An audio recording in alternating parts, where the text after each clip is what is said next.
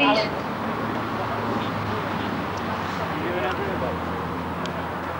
drivers, 10-second countdown, listen.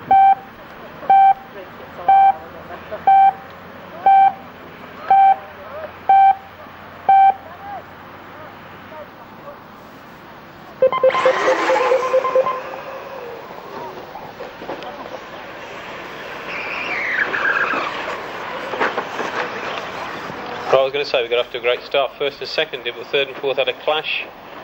Put quite a gap between them and the first and second in the racing. Man on the move is 4, 22.2 that first lap. It's nearly as good as their qualifying scores. I expect they'll pick up those as the race goes on, especially if William goes through. Jamie makes a small error, giving himself a top half, 3/4 of a second lead. 4 follows through. See if William can smooth away now. Pull away from the front, whether Jamie can get on top of him again. We're just about on the limit anyway.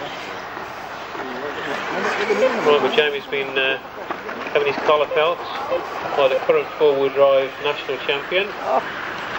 But Nick just crashed. With no crack, and Neil's starting to make a couple of errors, and I think that's really put pay to that. Jamie makes an error, car 8 gets up behind.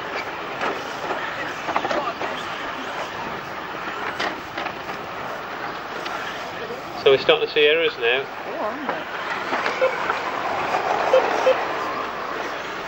Right, we got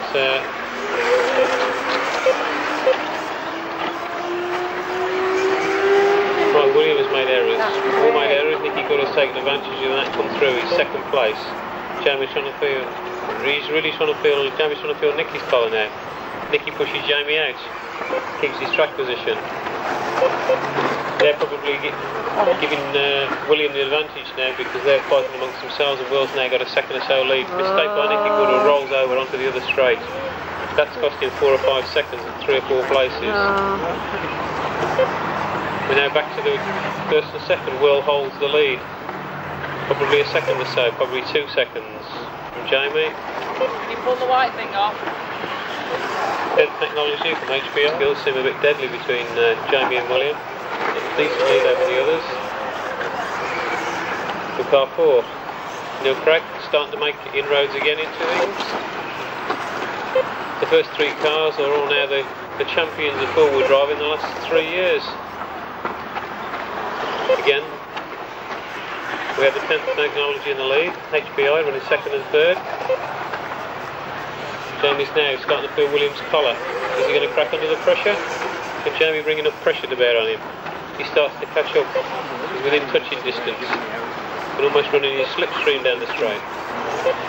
Car 7, you've got another race leader with you in a sec. You let them both through.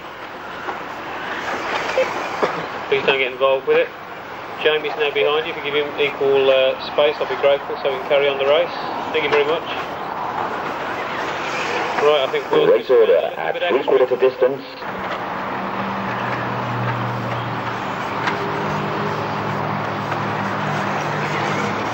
Best race is now for second and third. I think Neil's got to feel the collar of Jamie Booth.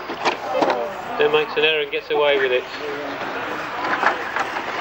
2 seconds between William and Jamie at the moment. In the back markers, so do be careful. Don't take out the front man. That's 5 and 10.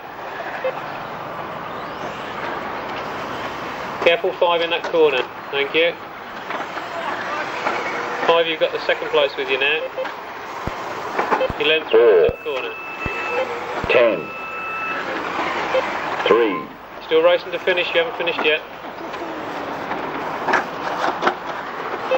7. Right, we've got a race here. Oh, magnificent move by Jamie on the inside of William. 8.